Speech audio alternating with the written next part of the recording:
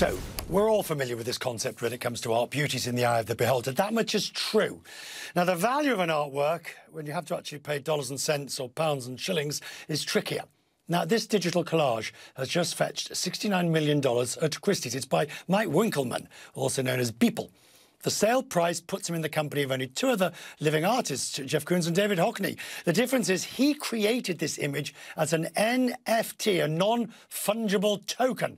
It's a blockchain token that can't be copied or forged. Oh, it can be, I can have a replica of it, but it can't be the original. The CEO of Christie's says these tokens let digital artists enter the high-end market. It's very important to understand that this world, this art community, did exist before. But today, the NFT and the blockchain technology together give these artists a safer marketplace because their works, their digital works, can be proved as being unique and authentic through the blockchain technology. And that's why Christie's decided to connect with this art community and the existing platforms to build this auction sale and to reach this record price. Non-fungible tokens, what are they and how could they be worth so much? Well, if something is fungible, it can be replaced by something equally and identical. A dollar bill is essentially the same as another. If something is non-fungible, it's unique, it's one of a kind. In the case of a Beeple, it's a digital collage comprised of an artwork created every day over the past 13 years. Now, the NFT could be a GIF, or it could be music, or it could be a video clip. Anything digital, authenticated by its creator using blockchain software.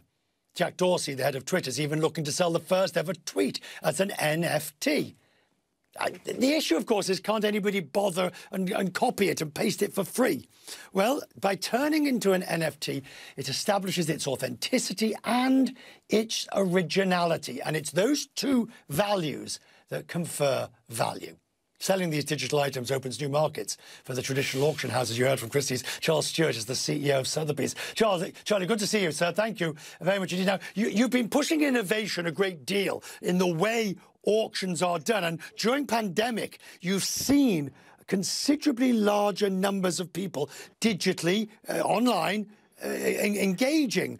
But is this a step too far, do you think? I mean, the NFT takes it into another league. Well, to me, Richard, it's the continuation of what we've been seeing over the last 12 months. The level of digital engagement of new audiences coming into the art market has been something we've been seeing really now for the last 12 months.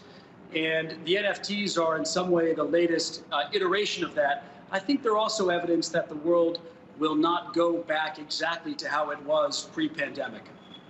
OK, so if it doesn't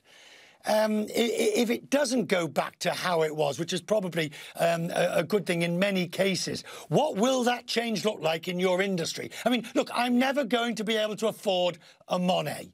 I'm not even going to be able to afford some of these NFTs. So tell me, how do you get someone like me to engage with Sotheby's? Well, one of the nice things for you, Richard, is that the Monets, I think, may look like great value compared to some of the NFTs that we've seen recently. So, as you say, beauty is in the eye of the beholder, and we'll see how it develops. You know, I think it will be, you'll see the rise of this new category of art and audience for art. That's what's really exciting for me to watch this rise of NFTs. But at the same time, we're seeing enormous interest, every day in our auction rooms. We sold a Botticelli 6 weeks ago for $92 million here at Sotheby's. And so I think the physical art world and this NFT art world will exist simultaneously, and it bodes well for all categories. And if we look at the profile of the buyers, can you draw any trends, chains that you've seen from buyers pre-pandemic to post-pandemic? Are they willing to spend more? Are they willing to spend less? Are there more people engaged? What trends are you seeing? Sure. Well, the first thing I would say is that there's a much larger audience overall. And that was before this recent frenzy of NFTs. I should point out that NFTs have been around for some number of years. It's only been on, the broader radar perhaps over the last few months, but they've been around for several years, and it's exciting to see them develop in this way. But in terms of the overall audience, we're seeing a larger audience. We're also seeing a younger audience. And I think we're seeing the younger audience in part with this pivot to digital-first engagement. That's very intuitive for these younger audiences in terms of, how they want to engage with art, with their communities, their social life, and ultimately, the objects that they own. So we'll see that trend continue for sure. What's going to be exciting about 2021, I think, is that we hope and expect to see the best of this digital-first engagement with the return of more traditional physical experiences, which, of course, for physical art objects anyway, it's important to be able to be in front of them, to experience them with your friends and family and so on. That will be tremendous. I mean, the auction, I still think there's no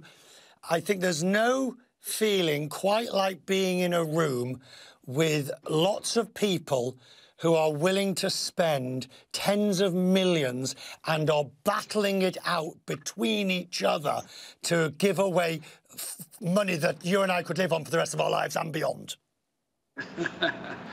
Yes, I fully agree with you, and we can't wait for that moment. Actually, I think this year, with hopefully the easing of restrictions and the easing of the pandemic, that will create an opportunity to reinvent some of these physical experiences to make them as exciting, as glamorous, and also blending together the digital and the physical experiences in a really new, innovative, and exciting way. Charlie, as always when I talk to you, I'm always listening very closely to what you're saying, but I'm always looking very closely at what's behind you. And that blue number, that blue circle, is a rather nice little number. I guess it's going to set me back a bit if I want it. I'll definitely send you some information about the Damien Hirst afterwards. There's a nice ruche. I don't know if you can see it behind me, but there's also quite a unique Shelby Cobra sitting here that I could see you driving around town, Richard. How much? Go on, what's the reserve on it? Well, this is actually for private sale. Not everything we do is auction these days.